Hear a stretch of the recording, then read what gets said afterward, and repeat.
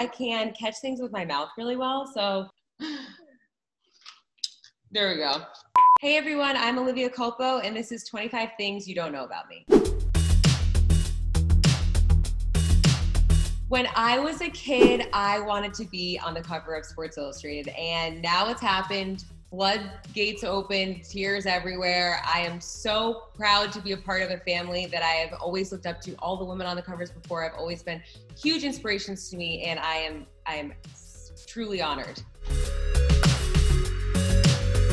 Unfortunately, someone showed me the scene in the movie The Proposal, when the bird catches the little dog and takes it, so I'm petrified for my doggy. Every fear I have right now is related to my dog.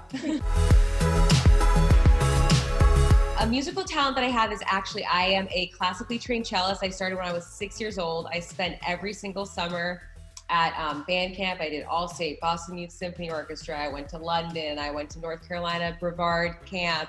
My mom plays with the Boston Symphony. She plays the viola. So we all grew up very musically, and it's a very big part of my life, actually, that not a lot of people know about. My family is from Cranston, Rhode Island. My street is Olivia Culpo way. When I won Miss Universe, it was so fun for our little state, because not only had no one ever won Miss Universe, no one had ever won Miss USA, so they were proud. And it's such a small little state, everyone knows everyone. So that's kind of what that was all about. Olivia Culpo way, don't try to go there, because we have like 3 German Shepherds and they'll be you.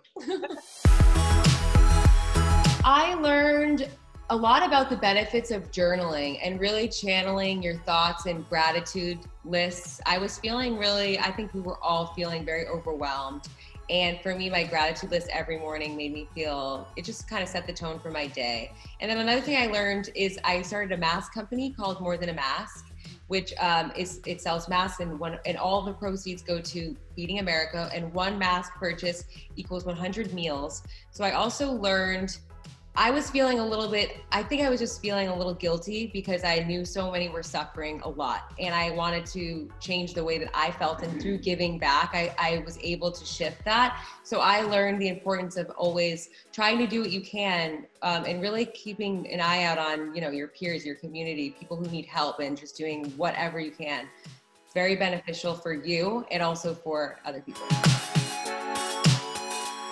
My best memory is actually, my best memory was when I was competing actually in Miss Rhode Island. I was so young. I had a panic attack. I didn't know that I was, but I couldn't breathe the morning I was leaving. I got a spray tan for the first time and went out in the rain. I sat on chocolate when I got into the car to go to the pageant, and I was wearing a white tight Diane von Furstenberg dress I'll never forget. And I was like, all the odds were against me, but I felt like in that moment when I was so young, I had never done anything. And I remember learning that as a lesson, you can't let these little things get in the way. And that was a very valuable lesson for me. Honestly, Maria Menounos and Juliana Rancic, who are now very close friends of mine, just from when I was younger, I have journals where I was like, this is what they did, this is what they did. I did pageants because Maria Menounos did pageants, because that's where I thought I wanted to go. I thought I wanted to be doing exactly what Maria is doing. So it's funny to see, she's actually like my neighbor now. Ooh, my must-have accessories, definitely my Privé Revaux sunglasses that I just launched. I actually have a few pairs here. They're named after icons. There's the Janet after Janet Jackson, the Goldie after Goldie Hawn, the Jane after Jane Birkin, the Audrey Hepburn, the Jackie after Jackie O, and they are really, really good.